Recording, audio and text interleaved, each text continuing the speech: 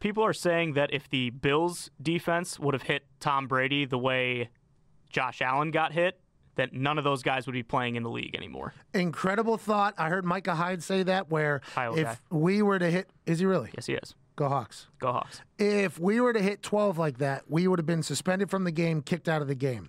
Very interesting statement, because as soon as I heard it, my first thought was, well, you never hit Tom Brady like that, because anytime Tom Brady even senses a human around him, he goes down. Just like Peyton Manning, just like Eli Manning, just like all the greats. Anytime they sense anything around them, they just go down. And sometimes it looks terrible.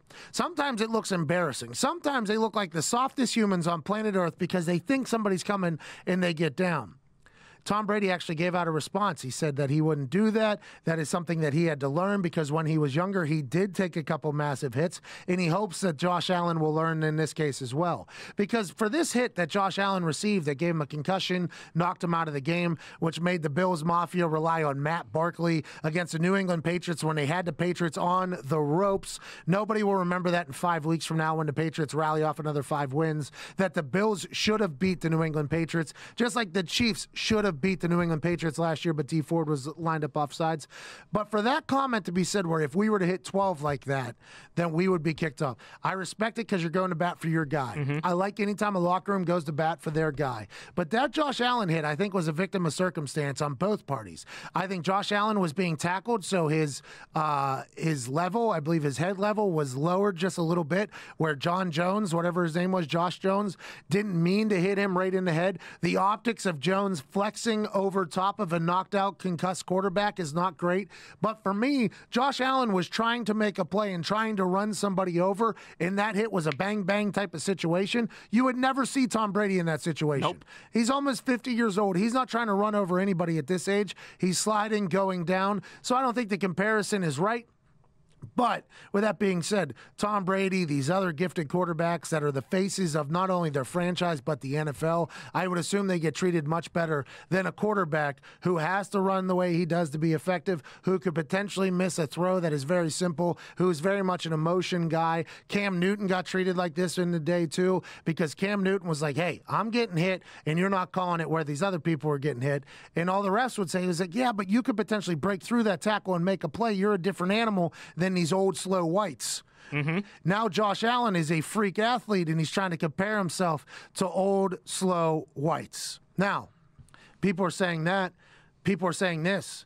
Vontaze Burfict has been suspended for the rest of the year by the NFL. Wow. We have some breaking news. So Mike Greenberg's question about should the NFL players step up and say, hey, you're not welcome in our league anymore, they didn't even get a chance to say anything. Old Commissioner Goodell in the NFL grabbed a hammer from Thor, slugged that thing down, hit the hell out of a table and said, Vontaze Burfict, we are sick of the way you play football. You tried to decapitate Jack Doyle. This is the 13th time you've been involved in these types of situations. That makes a baker's dozen, and there will be no more for you this year. Will the Raiders or another team keep him on their team next year? Potentially, but I think this particular year, since he's suspended, by the way, he can't be around the team. He can't be at the team facility. He's going to have to sit away. Is he going to go to a tackling guru, somebody to teach him how to play a different style of football? I doubt it. Is this the end of Vontaze Burfict's career?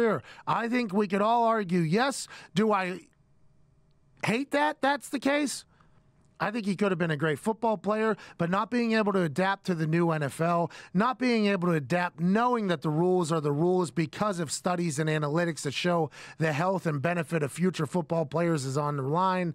I think this is a see you later, game's better without him. And I think, like you mentioned earlier, if he doesn't leave the field acting like a horse's ass, blowing kisses to him and everything and almost like celebrating it, then maybe they look at it a little bit differently. But because it's like, all right, well, screw this guy. You know, he's a jerk. He's a stooge. He's a sellout. Get him off the field.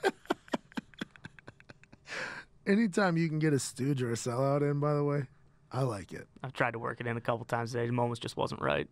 Yeah, you can't force it. No, you can't. You can't force a good thing there. And stooge and sellout is a good thing. But when you're talking about Vontaze Burfict, you're talking about a stooge and sellout. I wonder what the Raiders are thinking now. Because the Raiders, if you look at their roster, by the way, They played incredible against the Colts did. yesterday. Colts are very banged up. When you don't have T.Y. Hilton, who's the most underrated, underappreciated wide receiver in the NFL, and you don't have Darius Leonard, and you don't have all these guys, it's going to be a tough task to get a win anyways. But the Oakland Raiders played good football yesterday. And whenever I was looking at their roster as they walked into Lucas Oil Stadium, it was funny to me. Richie Incognito was voted the dirtiest football player in the game for like 5 years running whenever he was at Buffalo.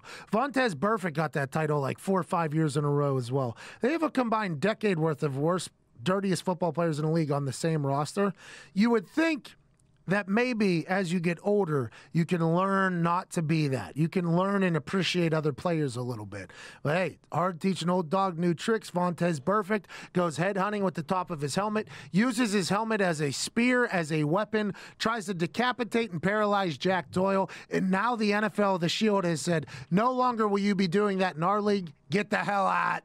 And that's a pretty big decision by the NFL, by the way.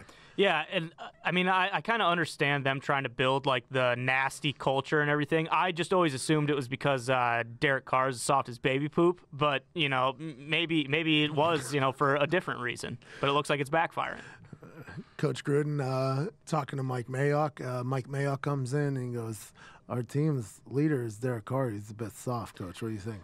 Yeah, that's one horse that just I can't lead him to water. I'll tell you that. I've had it up to here with this guy, up to my eyeballs. He's a baby. He's a wuss. I'm tired of him. Get me Glennon or get me whoever the hell you got. All right, I'm done with Derek Carr. Well, Rich Gannon isn't going to come play. We can get some tough guys though. Maybe toughen up this team. Is that what you want, Coach? I wouldn't hate. Is Brad Johnson still available?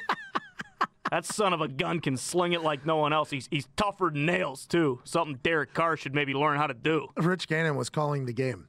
Oh, he was. Rich Gannon was calling the game in Indianapolis, and listening to him talk about Gruden and how Gruden reacts and after games and how hard he is on his quarterback, it was very interesting because I could just see Derek Carr just having to battle with Gruden, just breathing down his neck at all times. Yeah, I just don't think they like each other. I don't think so either. The future is not Carr and Gruden, although they got a big win yesterday. I can tell you that their future is not Vontaze Burfict.